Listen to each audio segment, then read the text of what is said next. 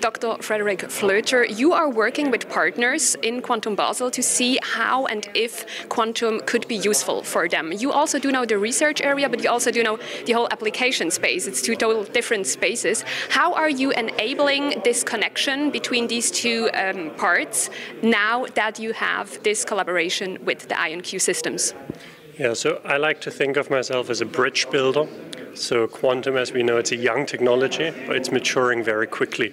And in this sense, we are really able to start taking some of those breakthroughs in foundational research towards the applications. And with IonQ, there's a very similar spirit in terms of really democratizing quantum, bringing it to the wider world, and helping everyone see the power of quantum. When you're talking about democracy and working together, how big is this factor of open source when it comes to developing quantum technologies? Yeah, so obviously with quantum there's a lot of enthusiasm that's starting to grow, and so people want to be able to build on others, and what better way is there than doing things open source? And so I think that's certainly a key part of the strategy.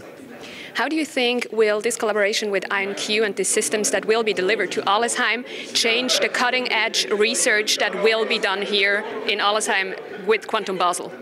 Well, I think there's both a technical element and a psychological element. So from a technical standpoint, having that dedicated access, having the security also of an on-site system is obviously a game changer. But then also the psychological element is seeing is believing. And so for especially people maybe who've not yet interacted so much with quantum computing directly, being able to see it up close, see that it is real and these machines exist, makes a big difference.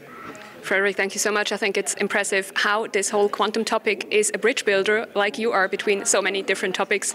And best of luck and a lot of success with all what's up to come with QuantumBasel. Thank you very much.